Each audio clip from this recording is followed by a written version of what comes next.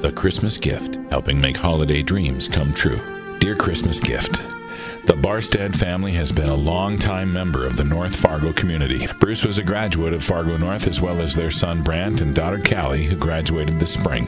The Baarstads are passionate supporters of North Fargo activities. Kim teaches kindergarten at Washington Elementary and is loved by everyone she has touched.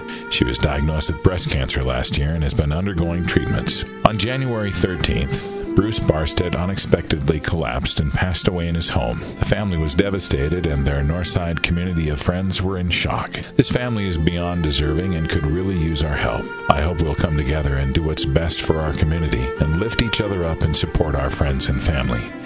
Merry Christmas. Abby. So she was diagnosed with cancer a few years ago.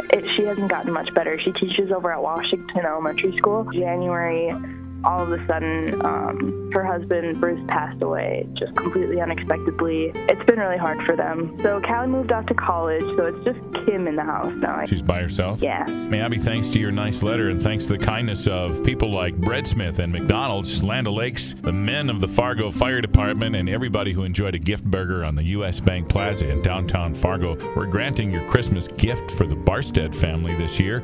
Kim is going to receive $1,000 for her holiday this year. Oh my gosh, thank you guys so much. It really means the world to me, and I know it's going to mean the world to their family too. Oh, I'm so happy. Thank you so much. Merry Christmas. You too. Holiday dreams really do come true, thanks to you and the Christmas Gift.